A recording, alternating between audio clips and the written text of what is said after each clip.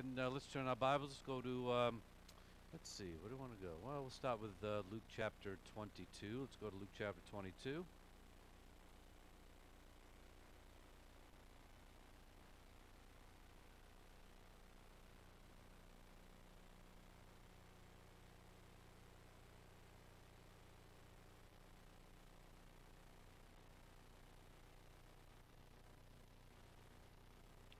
All right, so as we continue in Luke chapter 22, we've been talking about now the Lord's Supper as we now know it, as was instituted during the Passover supper that our Lord celebrated in the last night in which he was here on planet Earth prior to his betrayal and then crucifixion.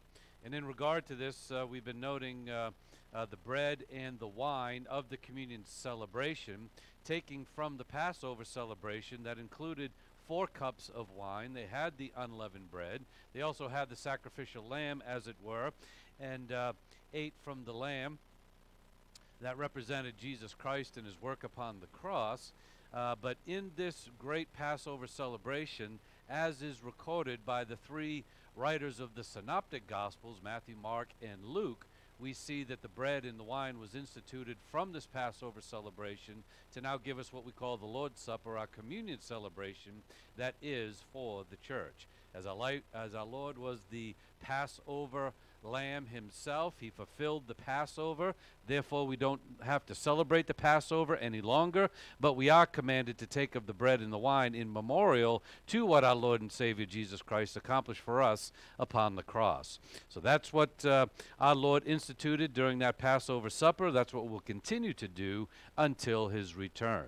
So in regard to this understanding of these passages, I am now going to focus this morning on the 4 cups of the Passover celebration, just to give you a little bit more information about them, and really focus on the 3rd cup that our Lord gave, that is the cup called redemption, the redemption cup, that really is the cup that our Lord wanted us to continue to celebrate throughout the church age. So again, if we go back into Luke chapter 22, verses 19 and 20, it says, "When he had taken some bread and given thanks, he broke it and gave it to them, saying, 'This is my blood, which is given for you. Do this in remembrance of me.' In the same way, he took the cup after they had eaten, saying, 'This cup, which is poured out for you, is the new covenant in my blood.'" And this past week, we talked about what that new covenant is, what it meant to Israel, what it means to the church, and what it means for eternity as well for all who believe in the Lord and Savior Jesus Christ. But in regard to this, our Lord took those 4 cups in this celebration, again, worshiping and recognizing the great plan that God the Father had for mankind, and also what he would fulfill for us all upon the cross. Our Lord then took this Passover celebration, instituted from the 4 cups, really that 3rd cup as I've mentioned, and gave us a new celebration to go forward with until his return. We see that again in the Synoptic Gospels of Matthew, Mark, and Luke. And in regard to this, we see that this celebration of Passover was given to the Israelites starting on the night that our Lord brought the last of the 10 plagues to Egypt, where it was killing the firstborn of any household that did not have the blood of the sacrificial lamb on the lintel and the doorpost. We've talked about that too over the last week or so. And anyone who did not have that, the firstborn of the house, would be killed by the angel of death who came through. And as a result of that, that was really the last straw for Pharaoh, and he then allowed the Israelites to go free. And in essence, by the blood that was shed of those sacrificial lambs, the Israelites were allowed to go free from the bondage that they had been under for 400 plus years. At that time, our Lord delivered them, gave them freedom, gave them a new nation to go forward in, and also would eventually bring them into the promised land. This celebration of Passover was a memorial for the Israelites, first and foremost, to recognize and remember what God did for them during that time in bondage to give them freedom from slavery. Now it also becomes a memorial for the future as to what our Lord would have done for them by sending the Savior and the Messiah that would free them not from the bondage of earthly slavery, but from the bondage of sin and the slave market of sin. Therefore, our Lord used this as a great memorial to free them from the bondage of sin, knowing that the Messiah would one day come for them and pay for their sins upon the cross. Now that that has occurred, we don't have to celebrate the entire Passover. Our Lord just takes the third cup and says, do this in remembrance of me. And what he ultimately would accomplish, and then as he also said, this is the blood of the new covenant, or my blood is shed for the new covenant that I am enacting with all of you. And that new covenant being that life insurance contract of spiritual life that we all receive based on the work of Jesus Christ upon the cross. So in regard to that Passover celebration, those 4 cups were given to the people of Israel. And even during the Passover celebration, and even today, as Jews who don't believe in the Lord and Savior Jesus Christ as their Messiah continue to celebrate the Passover, these 4 cups are still utilized by them in the Passover celebration and represent something fantastic in regard to the plan of God, but as we understand, which was fulfilled in the person and work of our Lord and Savior, Jesus Christ. And so the first cup in the celebration, we're going to go through the process of what they did during this Passover supper and how they took the cups and when they took the cups, but they had an order of the 4 cups. The first one talked about sanctification. And as you know, sanctified means being set apart, being made holy. And certainly God did that for the people of Israel. They were the chosen race. They were his people, and he brought them out of slavery and out of captivity to be his people once again in their own land, in their own nation. So he set the Israelites apart as he sets us apart when we believe in the Lord Jesus Christ. Then the second cup is the cup of deliverance or salvation. He certainly delivered them from bondage, and we recognize that. The third cup is redemption, the redemption cup, which means there was a price paid for their deliverance, a price paid for their freedom from slavery. So again, he redeemed them. And again, the blood of the Lamb was that signification of redeeming or purchasing Israel and their freedom from bondage from the Egyptians. As now the blood of our Lord and Savior Jesus Christ that speaks of his spiritual sacrifice is what was paid, is what paid for our sins so that we could be freed from the bondage of sin forevermore. And then there's the 4th cup, which is the cup of restoration. Again, this 4th cup has many different names throughout time, but it also means the cup of redemption, the cup of joy.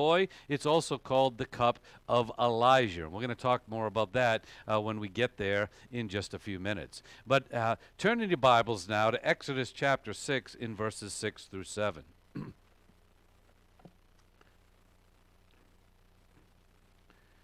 And it's interesting that the Hebrews have a book called the Mishnah. I don't know if you've ever heard of the Mishnah in the past, but the Mishnah is a very interesting book in regard to the Hebrews and the Israelites' religion and Judaism, even right up till today, because the Mishnah basically was a book that was written starting with the destruction of Israel and Jerusalem and the temple in 70 A.D., and then over the next 200 years it was completed, and now they have a complete book called the Mishnah, and there's been some few additions to it since.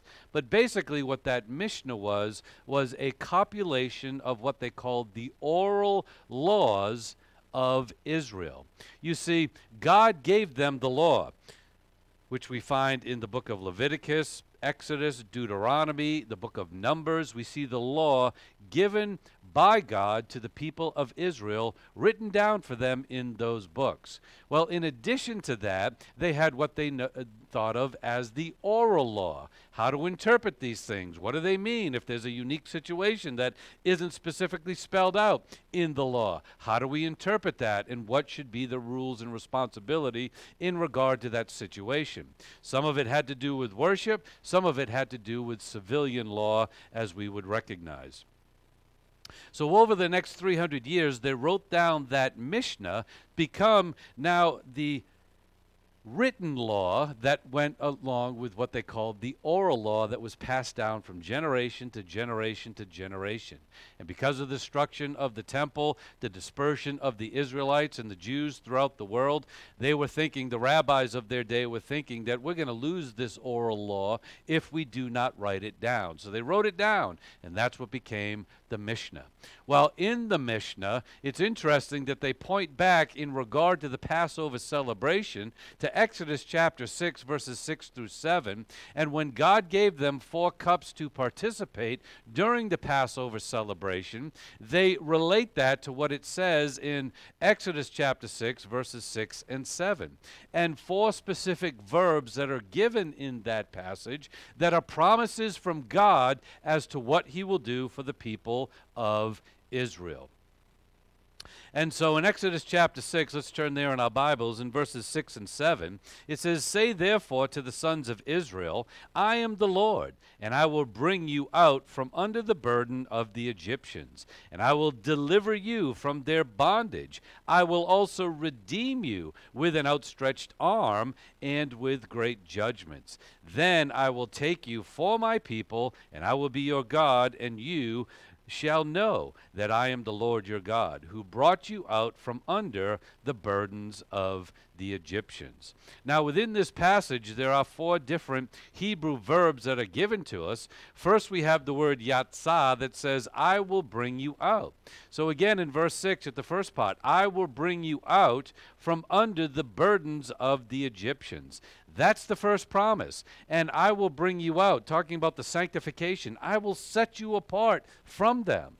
So therefore, in the Mishnah, they are correlating the 4 verbs that we see here in this passage with the 4 cups of the Passover celebration, and then give thanks to God for what he has done for them, what he did for them in the freedom of their bondage, and also in the greater spiritual sense, what God will do for them in the eternal state. Now, unfortunately, because they've rejected Jesus Christ as their Messiah, they're not going to receive these blessings in time nor in eternity.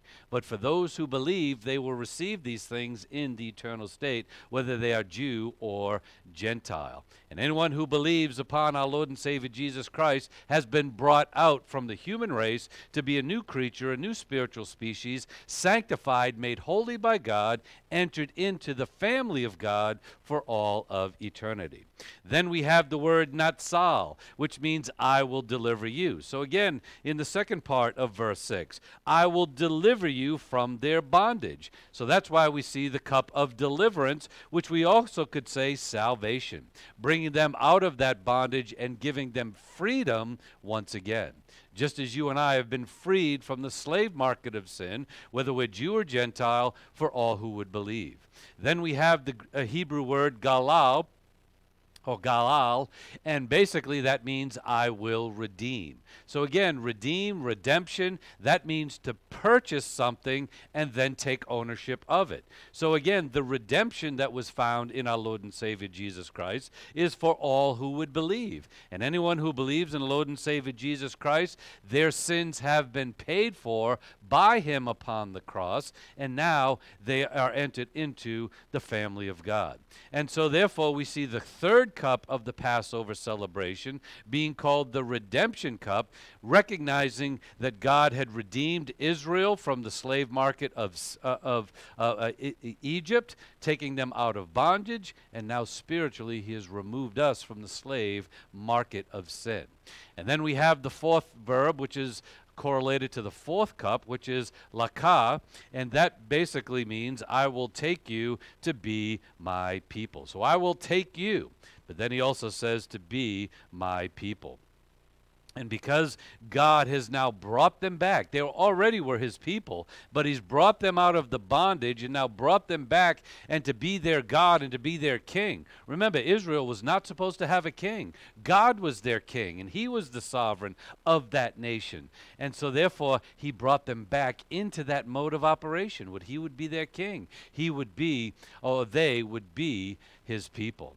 And as a result of that, because they would be the people of God once again, again, brought into the promised land and God's blessing upon them, they also would call this the cup of joy of Israel, because now they would be God's chosen race, experientially once again. Even though they already were positionally, now experientially they would be his chosen people, his chosen race. They would enjoy the blessings of God. So that's why this sometimes is called the cup of joy.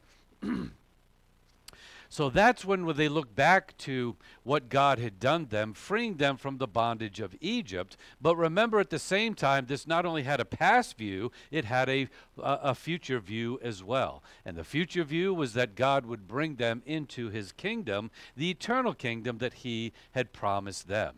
So that's why this fourth cup, again, I will take you to be my people, not only talks about the joy of restoring them as a nation, as a people, out from the bondage of Egypt, but also looking forward to the millennial kingdom and then eternity kingdom, where they would be a people of God in an eternal kingdom forever and ever and ever. That's why they also call this the cup of Elijah, because remember, Elijah was prophesied to come as a forerunner before the Messiah that would enter them into the kingdom. And if you remember what that is all about, remember Jesus Christ himself said, Elijah has already come. And who was Elijah? Again, basically John the Baptist. Not that Elijah was a reincarnation in John the Baptist, but John the Baptist was the forerunner, the spokesperson, crying in the wilderness that the Messiah had come. So again, they call this the Elijah cup because they don't believe, even in our day and age, if they don't believe in Jesus Christ, they don't believe that Elijah has come, they don't believe that the Messiah has come as of yet, and are still waiting. And so therefore, they're waiting for Elijah to come, and that will come when the kingdom of God comes. And so again, the fourth cup celebration is looking forward to that day.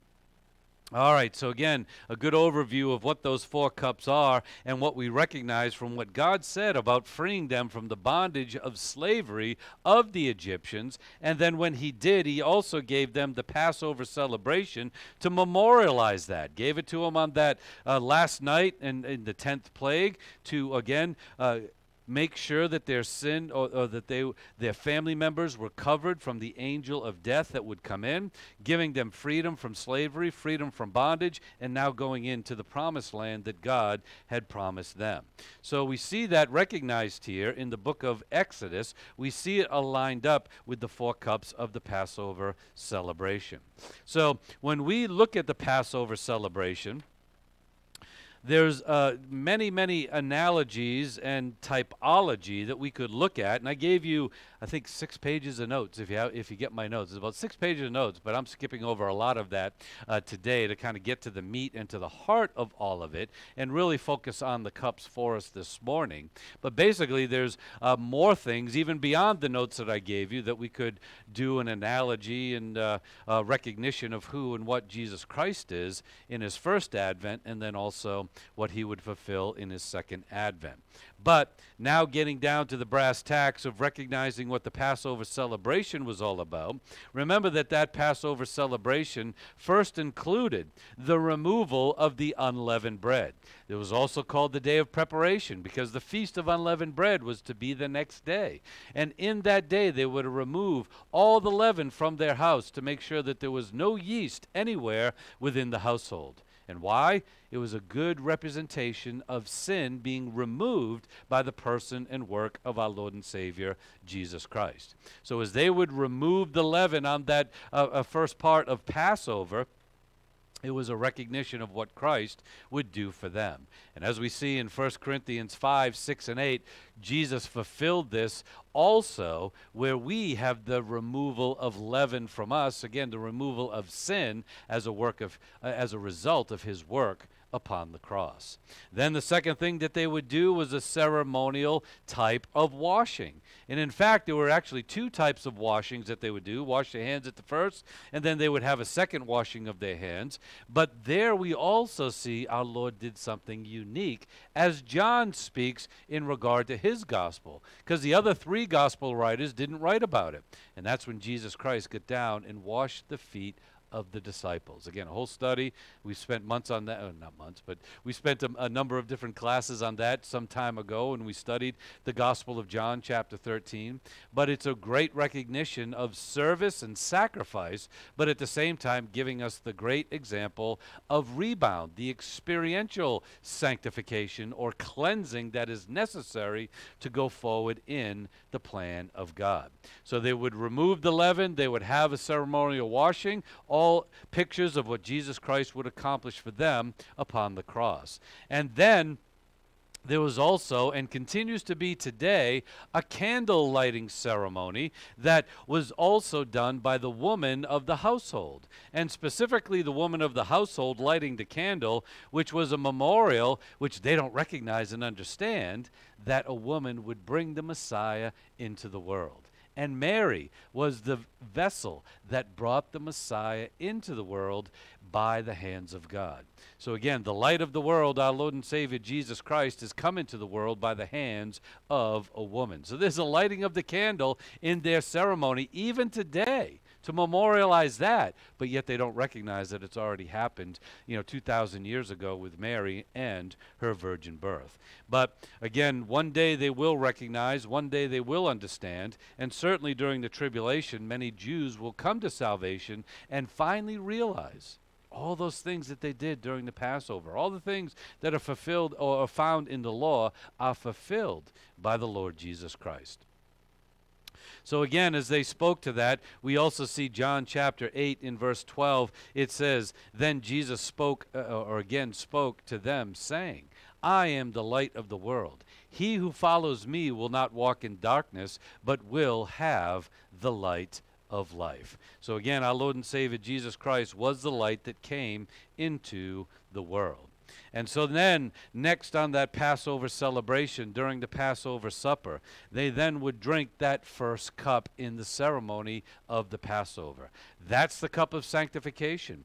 That's the cup that recognized that they were set apart, no longer part of the Egyptian kingdom, now brought out as a separate entity, as a new nation, coming forward, and then eventually entered into the promised land. So the cup of sanctification spoke of all of that and God bringing them out of the bondage of sin and slavery. So what we recognize also in your notes, I've given this, but I just want to read a quote from a website that I've found in the past called Chosen People Ministries, okay? So similar to Jews for Jesus, but again, Chosen People Ministries. And a quote from them, and again, this is a believing Jewish organization, believing in the Lord Jesus Christ. It says, "The children of Israel were enslaved in Egypt for 400 years. Their tears were bitter. They started out their time as dignified guests, but with time and regime change, they became slaves. The yoke of slavery was burdensome and heavy. During Passover, they remembered how God brought the children of Israel out from slavery and made them into a great nation with a name and a great purpose." You see, Israel always has had a purpose and calling to be the light to the nations and to bring Messiah, Jesus, into the world. So again, a great a Jewish believing organization, and recognizing what the Passover celebration was all about, and again, how Jesus Christ fulfilled those things. We also see this again in that first part of Exodus chapter 6. "Say therefore to the sons of Israel, I am the Lord, and I will bring you out from under the burdens of the Egyptians."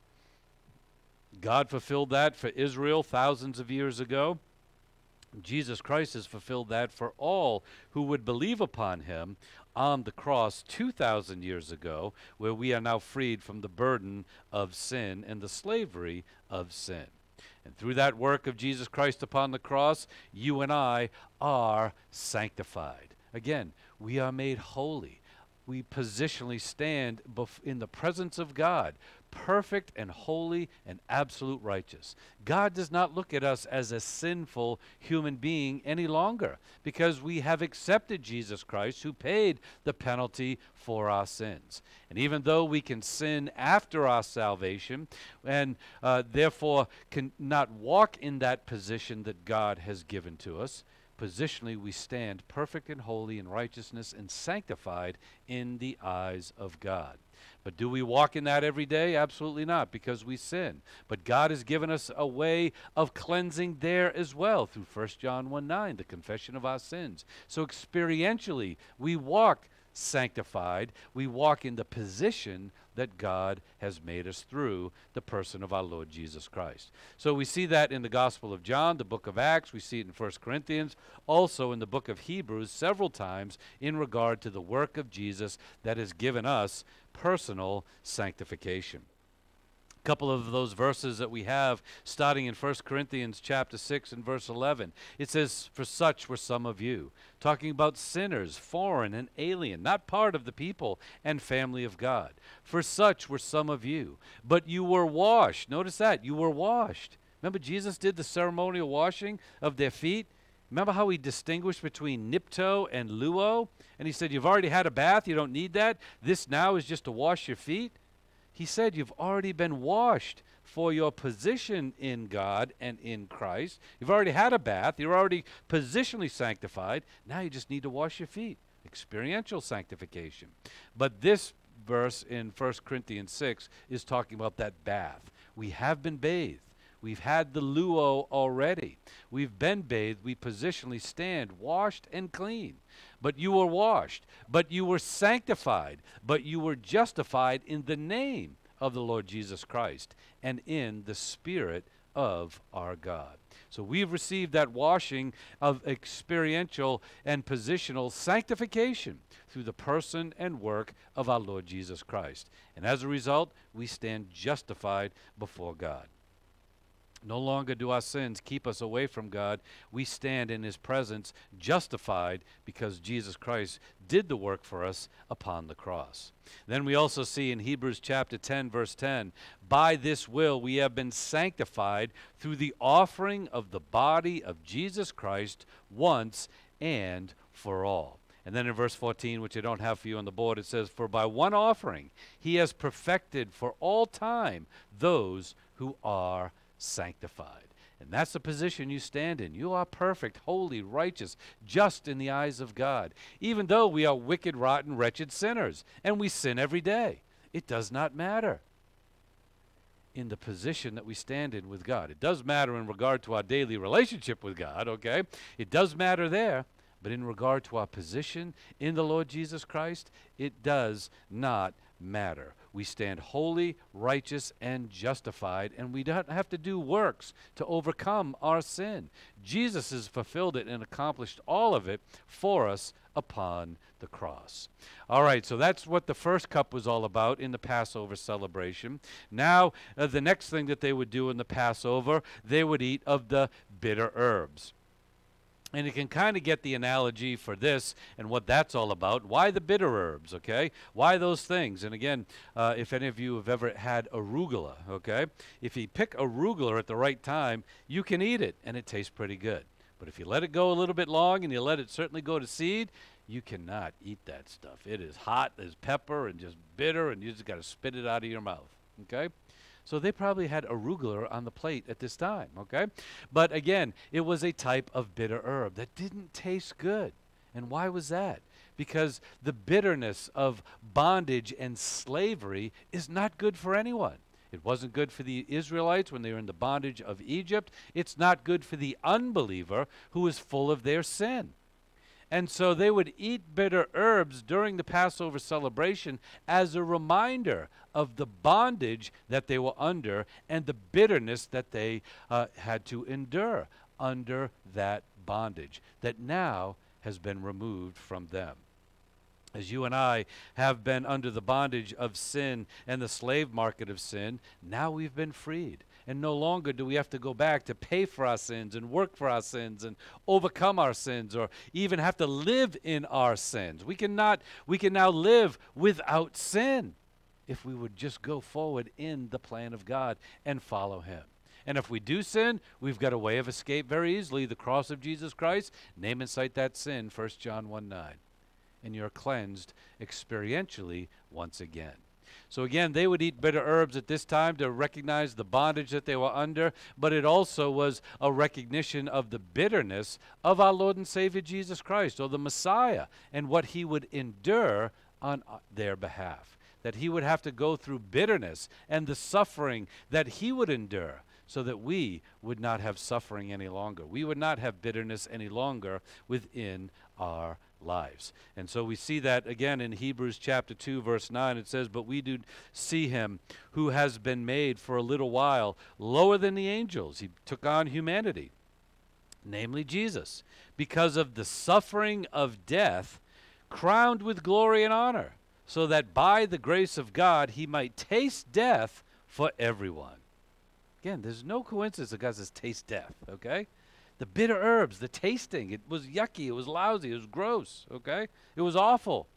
Jesus Christ endured that bitterness. He tasted that death, that spiritual separation from God the Father, the spiritual death upon the cross, so that we would not have to, and instead have eternal life with holiness and grace and being justified and sanctified for all of eternity. So again, the cup of sanctification, then they would eat the bitter herbs. Now they get into the second cup of the celebration, which was the cup of deliverance. And as we've noted, again, this cup is associated with that 10th plague, or all the 10 plagues of Israel, but specifically with that 10th plague that then allowed them to go free and delivered them from the bondage of slavery. It now is a cup that is continued to be used in remembrance of that for the unbelieving Jew. But again, we see the analogy of our Lord and Savior Jesus Christ, that he is the one that delivered us from the slave market of sin. And as it said again in Exodus chapter 6, verse 6, the second part, "And I will deliver you from their bondage." That was a promise by God, which he fulfilled. And it's a promise by God that we are all delivered through the person and work of our Lord and Savior, Jesus Christ, from the slave market of sin, the bondage of sin that every member of the human race is under, until those chains are broken by the work of Jesus Christ upon the cross. What we also recognize is that Jesus Christ was delivered over by the hands of man to be persecuted, to suffer, to die, and to be crucified. But yet he was delivered over to suffer so that we could be saved from that slave market of sin. And we see that in the book of Acts, the book of Romans, the book of Galatians, and the book of Hebrews. It's interesting how God says, delivered over, delivered over. I will deliver you, but my Son has been delivered over so that you could be delivered by his work and by the person of Jesus Christ. So a couple of scriptures, as we've noted there. Again, I've given you more up on the board, but more in your notes as well. In Romans chapter 4, verse 25, it says, "He who was delivered over because of our transgressions and was raised because of our justification." He was delivered over because of our sin. He paid for our sin, and then he was raised on the third day to resurrection glory, to show that we have been justified, our sin has been paid for, and now we stand justified, holy, and sanctified before our God. As it also says in Galatians chapter 5, verse 1, "It was for freedom that Christ set us free. Therefore keep standing firm, and do not be subject again to a yoke of slavery." Again, the writers of the New Testament understood these things. These Jewish writers totally understood what this Passover celebration was all about and the fulfillment in the person and work of Jesus Christ. It was a memorial to the physical, material deliverance of freedom from bondage for Israel, but it spoke more volumes in regard to the spiritual freedom and the spiritual delivery that we have received through the person of our Lord Jesus Christ. It was for freedom that Christ set us free. He suffered on the cross so that we could be free. Therefore, we are to stand firm and don't go back to the yoke of slavery. And again, that word yoke talks about bondage and slavery, as the animal is yoked to do the burden of the work, okay? We are no longer under the yoke of slavery. We're no longer under the yoke of sin.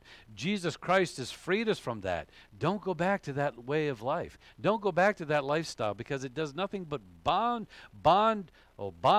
you up. Bond you up, bind you up, okay? You can say it either way, I guess. But it does nothing but that. It puts you right back into a place of difficulty and burden because of the sin that is in your life. We are freed from that. We have been saved from that. Therefore, we no longer have to endure that because of our Lord and Savior, Jesus Christ. Now, there's a next section that's kind of interesting. Get my slide to move here, which is called the Afikomen in the Hebrew language. And basically, this was a ritual during the Passover supper with unleavened bread. And so as we've talked about over the last week or so, they ate unleavened bread during the Passover celebration, as we see here, and as we see our Lord taking the bread and breaking it and sharing it amongst the disciples, that it still is part of our communion celebration right throughout the church age. They had a part of unleavened bread during the Passover celebration that our Lord applied and utilized to now give us the new rite and ritual that we currently celebrate. But as you know, the Feast of Unleavened Bread began that next day, and for 7 days they would eat unleavened bread. Again, 7, the number of spiritual perfection, talking about the perfect work of Jesus Christ in the body of Jesus Christ upon the cross. But this is kind of an interesting ritual that they even do today. And basically, just to kind of, simple it down for you a little bit, they have a pouch, okay? And there's 3 sections to that pouch. And in that, they'll have 3 pieces of matzah bread that would be put in that pouch, okay? And what they would do is take the middle one of that, take it out, break it in half. And the bigger of the 2 pieces, they would wrap in linen, put it back in, and then take the other one and go hide it somewhere in the house. And then they would have this nice, fun ritual that they continue to do today, where they would have one of the boys of the household search the house to try to find it, and then he does, and he recovers it, and then it's brought back, and then they break it and share it, and everyone partakes and eats of it. Boy, oh boy, what a picture of our Lord and Savior Jesus Christ. You see, the 3 breads also are a picture of the Father, the Son, and the Holy Spirit. The one that's in the middle is taken out and broken as Jesus broke the bread on that night of Passover and shared it amongst everyone. The middle one was wrapped in linen clothing, talking about Jesus. Once he died on the cross, what did they do with him? They wrapped him in linen cloth, and he was buried. He was hidden. He was hidden away. Oh, and then 3rd day later, he rose from the grave. And what happened? The ladies went there, the disciples went there, and now found him gone, but then he appeared to them, so he was found once again. Just as the little boy takes that bread and finds the bread and returns it back to the family, and they all share in that bread. You see, that middle bread that they're even celebrating today, the imagery is there for them to recognize the person and work of our Lord and Savior Jesus Christ. The bread alone talks about the body of Jesus Christ with its piercings and its bruising and the unleavened nature of it where it has no sin. It is broken and separated, and everybody has to eat the flesh of Jesus Christ. It is lost, and then it is found, brought back into. Talking about the resurrection, the burial, and also the resurrection. Again, all the imagery is there. And that was celebrated during this Afikomen by them. And again, it correlates back to the book of Isaiah, and then also what John writes in John chapter 6. Again, you can read those on your own. The next thing they would do is now partake of the meal, where they would eat that unleavened bread along with the lamb and some of the herbs as well that were part of the Passover celebration and are continue to be today. So again, we note the analogy there, Jesus Christ, the Lamb of God that was slain for our behalf, for our sins. So again, they would participate in that. And that was given the very first night that the Passover celebration was given to Israel when the 10th plague of Egypt was going into the community, and yet they were participating in this great meal, eating the lamb. A great picture of Jesus' sacrifice upon the cross. We see that also in Matthew 26:26 in the Passover celebration that he was enjoying. After they would eat the meal, this is interesting, after they eat the meal, now the 3rd cup is partaken. After they ate the sacrificial lamb, after they ate the unleavened bread, talking about the body and blood of our Lord and Savior Jesus Christ and the sacrifice, now they would drink the cup. That too, as Jesus said, this represents my blood, and this is the new covenant in my blood. And so this third cup, which was the redemption cup, going back to the book of Exodus, I'll show you that again in just a minute. Going back to the book of Exodus, the third cup, the redemption cup, where he would redeem them from the slave market of sin. Or, excuse me, slave market of Egypt. Now for us, the slave market of sin, the redemption cup is drank. And it's kind of a duality here where it's not only the third cup of the Passover celebration, but it's the first cup after the meal. First cup after the meal. And so again, that number 1 talks about unity. The number 3 talks about divine perfection. Numerology gets into all of this. Many, many analogies of what Jesus Christ accomplished for us and why he chose that third cup. After the lamb was eaten, after the bread was eaten. Again, eat my body, drink my blood. Now they're drinking the blood, as it were, the spiritual sacrifice of Jesus Christ upon the cross that speaks of his redeeming work. That's our acceptance. That's why we now drink the cup on Communion Sundays and our celebrations to remember the redemption that Jesus Christ found based on his spiritual sacrifice on the cross in the payment of the penalty of our sins. So that's what it represented for Israel. Again, the shed blood through the sacrificial lamb. They had to take the blood, put it on the doorposts and the lintel. Remember, that forms the sign of the cross when you do that. The sign of the cross was on their households. The angel of death would see that sign of the cross, pass over the house. Spare them. In other words, give them life. And then the next day they were freed from their bondage, and now they were God's people as a nation, autonomous once again. Now we focus on the spiritual aspects of all of this in the person and work of our Lord Jesus Christ. Exodus 6:6, the third part, I will also redeem you.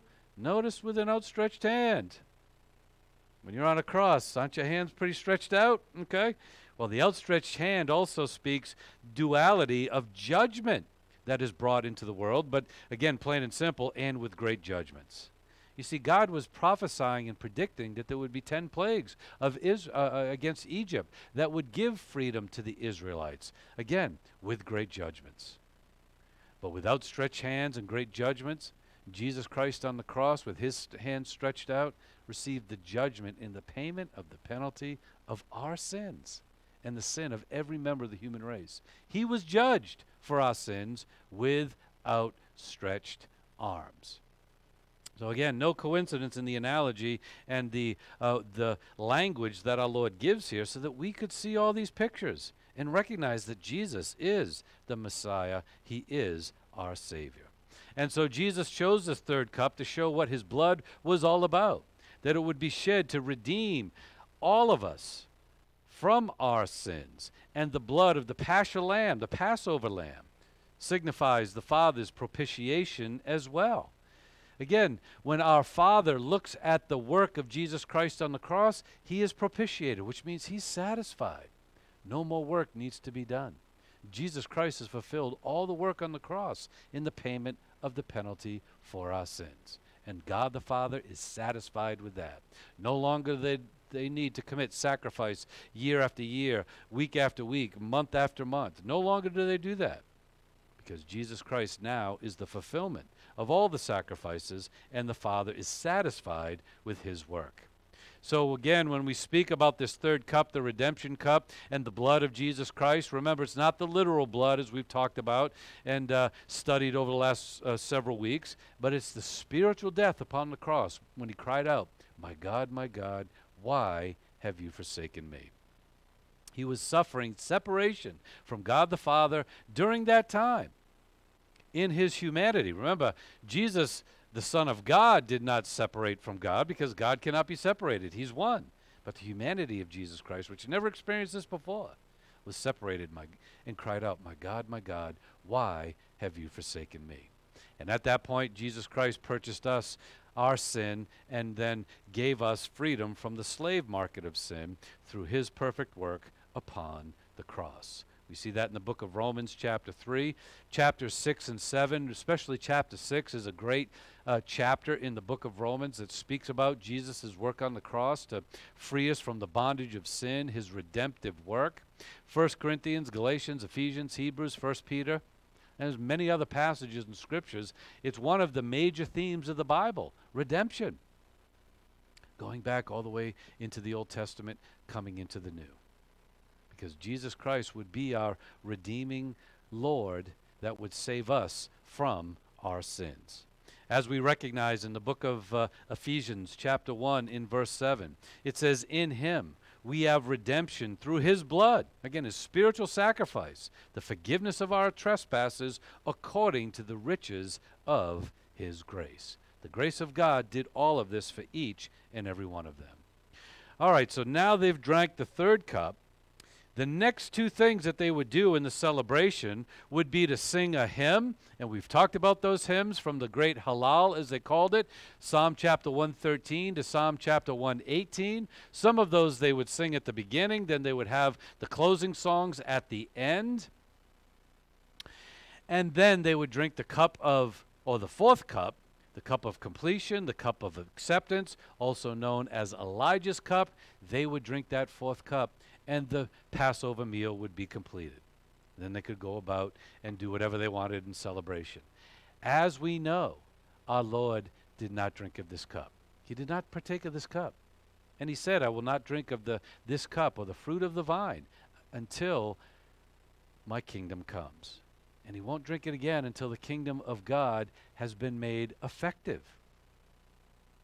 And so, in regard to this for Israel, they would drink it as a cup of acceptance, completion, knowing that they've been freed from the slave market of sin, knowing that they've been brought out of bondage, as it says in verse 7 of Exodus chapter 6, "Then I will take you for my people, and I will be your God, and you shall know that I am the Lord your God, who brought you out from under the burdens of the Egyptians." He brought them out as a people. He then had them go into the promised land. But we also recognize this as an eternal promise of the millennial kingdom and then the everlasting kingdom in the new heavens and the new earth. The promise that was made to the people of Israel, fulfilled in the person and work of our Lord Jesus Christ. But our Lord didn't drink of this cup at that time. Why? Because the sacrifice hadn't been committed yet. He hadn't fulfilled what was necessary to bring the kingdom to planet Earth. And he still had to go to the cross. And once that work was completed, now the kingdom of God could be brought to the fore. But as we know the rest of the story, the Israelites rejected him. So he couldn't give them the kingdom right then and there. And he waited one generation, 40 years, to see if they would recover from their repentance and accept Jesus as their Savior. Yet they did not. Their hearts got even more hardened. And then God stopped their opportunity as a client nation unto God, did not deliver the kingdom to them at that point in time, and instead inserted the church age into human history. And now the church age is continuing until it is completed according to God's will and plan. And then we'll have the tribulation, the last 7 years of Israel's dispensation. Then our Lord will return. Then he will return his kingdom. Then he will drink the cup, the fourth cup of the Passover, with his disciples. But let me just give you this. I'm kind of short on time, so I'm just going to speak to these things. I gave you a lot of detail in your notes. Isn't it interesting that when our Lord was going to the cross, he was very thirsty after all the beatings and whippings and trials he'd been through all night and now into the morning time period? They tried to offer him wine to drink, sour wine. He refused it. He refused it. He refused it. After he completed the work on the cross, after he got finished saying, my God, why have you forsaken me?" What was the next thing he said?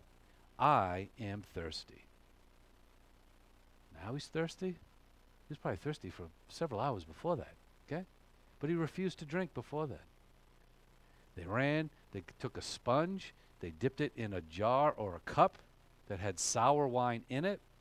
Oh, and what was the instrument that they used to get that sour wine?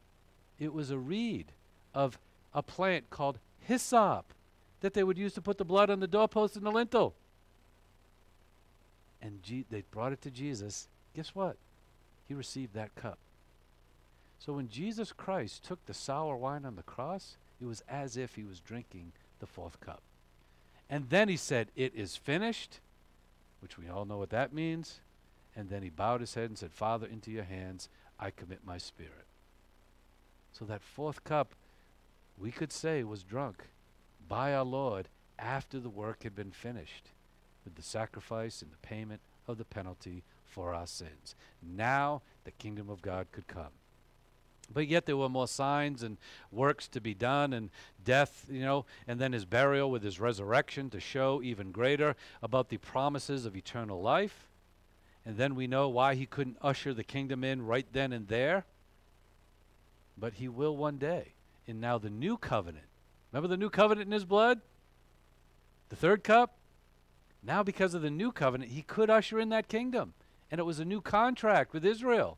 Even though you blew it under the conditional covenant called the Mosaic Law, I'm now giving you an unconditional covenant called the New Covenant, where I will give you the kingdom for all of eternity. And you will be my people, and I will be your God. And that will begin in the millennial reign because of the unconditional new covenant that God made with Israel that usurped the conditional covenant called the Mosaic Law that they blew and messed up with. So as Jesus Christ took the sour wine, he took that fourth cup that now was allowed for the kingdom to be ushered in and the new covenant to be fulfilled. And that will be fulfilled one day. And in the eternal state, our Lord certainly will drink. And there may be a reinstitution of the Passover celebration or some form of variation of that in the millennial kingdom. Jesus will be drinking the fourth cup with his people and with his disciples during that time. But he probably already drank that fourth cup, again, when the work was finished upon the cross. Again, so that is the conclusion. And then they, again, as I said, they'd go out, sing a song, which they did sing the song, and then they went out to the Garden of Gethsemane, and now we see Operation Betrayal now coming to the fore, where Jesus was arrested in the Garden of Gethsemane. So as we come back on Tuesday, we'll get now into the betrayal actually happening, and as they go off to the Garden of Gethsemane as well. All right, so let's bow in prayer there as we close today. Father, we thank you for this time. We praise you, we worship you, we glorify you. And Father, we thank you for your great work and your Son's great work upon the cross and the payment of the penalty for our sins. And Father, only through him and by him are we saved, or is anyone saved. And so, Father, we thank you for that. And Father, we pray for all of those, whether they are Jew or Gentile, who have not accepted your Son, Jesus Christ, as their Savior, and especially the Jewish people who have not accepted, with all these imagery and pictures and visions that you've given, along with the signs and miracles and wonders of the past. We pray, Father, that they come to know your Son, Jesus Christ, as their Messiah and the fulfillment of your promise to them. And they come to salvation as we have already. So, Father, we thank you for this time of gathering together, and we ask that you be with us in our closing portions. In Christ's precious name, amen. All right, thank you very much. And if Barry would want to come forward, and we'll take of our offering.